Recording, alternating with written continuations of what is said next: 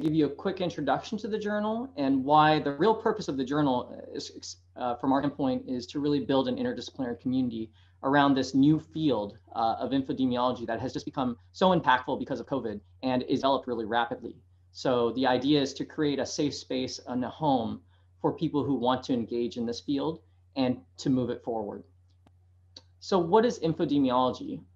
Generally speaking, it's describing and analyzing health information and communication patterns, such as on the web, social media, et cetera, for health purposes. But more complexly, it's the science of distribution and determinants of information, medium or in a population with the aim to inform public health and public policy. And both of these are from Gunther Eisenbach, who is the creator of the JMIR series. So he was one of the first to kind of pilot and really talk about this concept that we could use information systems and data from different sources to inform our understanding of disease determinants. So I come from a traditional background. I'm actually a policy person first before I was into the infodemiology space. And so the way I look at it is it's a form of syndromic surveillance, but now it's extending and it's becoming its own area because we are so connected now and because there's so many different forms of information that we interact with every day now.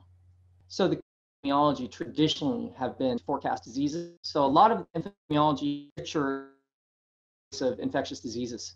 And most of my lab has been working on it. More broadly, infodemiology can be used to analyze forms of health behavior and most importantly, generate closer to real-time insights. So we were asked by NIDA about 6 months ago to find more people talking experiences with overdose death or overdose with substance use, because a lot of the epidemiology related data is a bit lagging behind what's actually going on in the real world. So that's a real important use case for infodemiology, is to provide more real-time insights into emerging public health issues.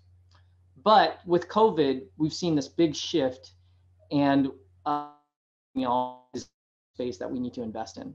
So I want to acknowledge our colleagues at WHO. We've worked with many of them as well, who are pushing this space. They're really making an investment in capacity building, training, and some of that is being generated right now, really trying to push this field forward. So really great work by international organizations going on. And again, COVID has really made this field just more important. And importantly, this is a decades old figure from Gunther, but what it's saying is that our traditional epidemiology focus has been on generating evidence for public health professionals and policymakers, and to also impact the way that we design interventions. And what we're looking for is, of course, how this infodemiology layer of data can inform that. And at the same time, there are so many new forms of media emerging. So whether it be different internet sites, mHealth, delivery of information, social media, of course, being even more ubiquitous today than it was, 10 years ago.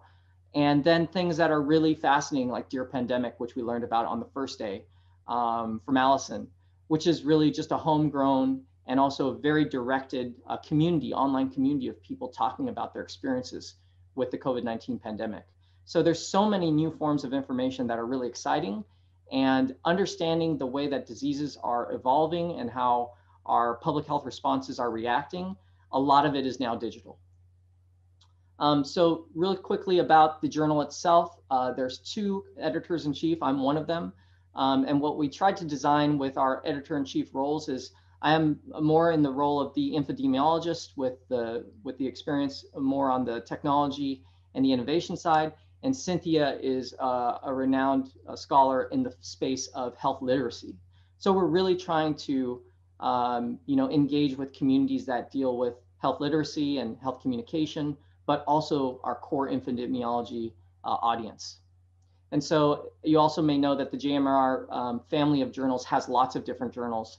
So there are a lot of journals that focus more on health behavior, but we'll be focusing more on this intersection between health literacy and infodemiology. Some sections that we have started are around, of course, the infodemic itself, trying to speak more to practitioners and how to train people. So understanding how public health professionals react and engage and interact with this type of data, and also looking at underserved areas like health equity, policy, health and risk communication, which is a broad field as well, but bringing it into the infodemiology space. And then, of course, these very salient issues to today, which are misinformation and a lot of the vaccine hesitancy information that we've talked about throughout this conference. So some main journal objectives, and I'll be closing pretty soon, are that we want to build an interdisciplinary and collaborative community to advance the field of infodemiology. I really feel like if we don't have interdisciplinary studies as part of the focus of this journal, we won't be able to tackle these complex health issues. So, you know, bringing in computer scientists, bringing in people in the communications field, bringing in social scientists, bringing in epidemiologists and computational epidemiology, bringing all those people together to solve common problems is really one of the core areas of the journal. We also want to address underserved topics in the field of infodemiology. We don't address enough health equity issues enough in the work that we do. We don't address a lot of non-communicable disease issues, and we need to bring those fields in and include them in this conversation. And then I'm big on advancing the methodology. A lot of us use Twitter to do our studies, but we have to start looking at other forms of data to inform what's going on in the digital sphere, because a lot of these data sets are biased, and we want to look at, you know, a larger community of online users. And then most importantly, really exploring the interplay between how we connect the health promotion and intervention community to what we do in the infodemiology community, which is a lot of passive listening and passive you know, surveillance. So bridging those two together, how do we scale, understanding what people are saying to how we design interventions, and then explore ethics, policy, and governance issues with the practitioner community as well to apply that research in a way that can have an impact.